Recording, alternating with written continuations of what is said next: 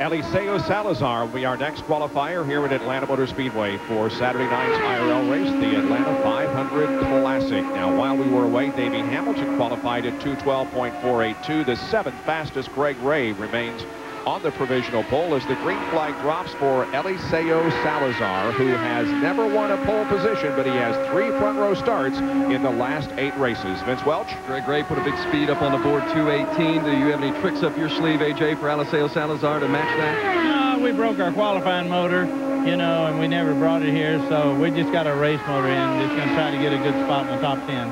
AJ Foyt putting the stopwatch on his driver, Eliseo Salazar. And the first lap's pretty good. It's fifth, 25.308 seconds. That's 213.372.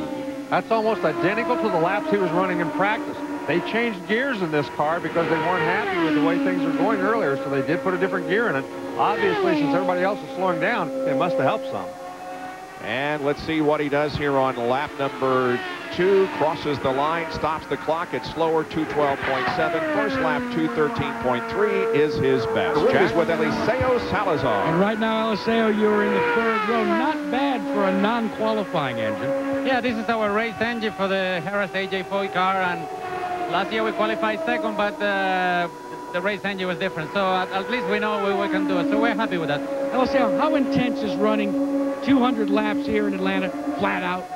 Very, very. You know, I think it's going to take, you know, a lot of nerves, and hopefully we'll be there in the end.